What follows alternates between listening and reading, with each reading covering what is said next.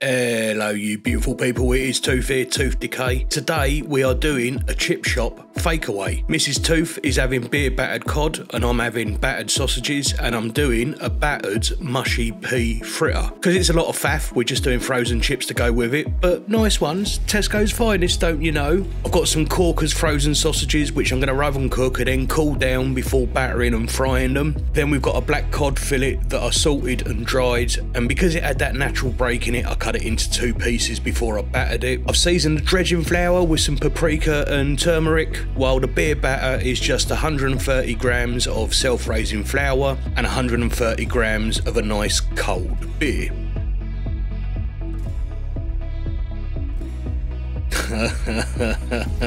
Busted! Well, how can I tell you it's nice if I don't taste it first? Honestly, I'm taking one for the team here, folks. I'm taking one for the team. So let's get the chips into the oven, get some oil into the pot. I'm using crisp and dry. The oil needs to be around about 180 degrees, so that's 350F to 375F, somewhere around there. Mix your batter, don't overdo it, a few lumps are fine. Then dredge the fish in the seasoned flour and carefully coat it in the batter mix, and then gently place it into the hot oil. You can see I'm using tongs, I don't want to get my hands too close to it.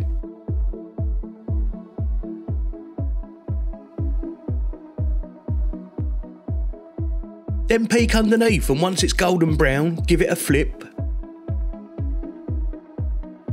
Now, I always pull my food a few degrees under the recommended temperature because I'm going to rest it for a little while and the carryover cooking will get it there. But caveat people, I'm a home chef, I'm not a pro chef, I'm not a food scientist, so I'll let you work out what you think is right. For me, I took the fish out at 60 degrees C, that's about 140 F, and it came up to 63 degrees C, 145 F by the time it had rested on a paper towel as I cooked the rest of the dinner. Don't forget to turn your chips while all this is going on. Next, I got my mushy peas out of the fridge and did my best to dredge them in batter and make fritters. This was a bit sloppy, and if I do this again, I might even pop them into the freezer for a little bit to firm up even more. These kicked off big style when I put them in the oil, I guess because of the moisture in the peas. I do recommend doing them one at a time. Finally, I battered the sausage and dropped them in and then plated up.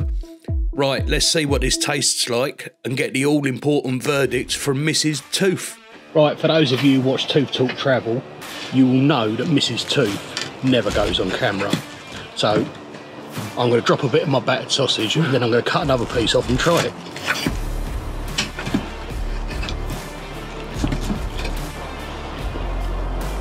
That's alright, you know, that's a lot better than I expected. What's your fish like? It's really lovely, the batter's really good. Close to fish. Do you want me to cut into this beastie? Yeah, I'm scared to try mine. So this is the battered pea fritter.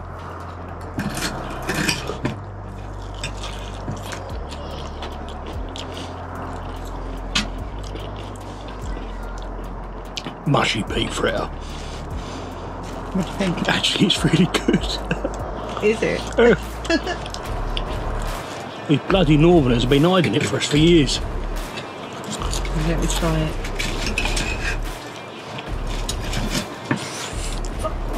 I was going to be really fair, I'd say. The first bit over was really nice, the second bit was a little greasy, and I think that's where it didn't turn out like a complete fritter.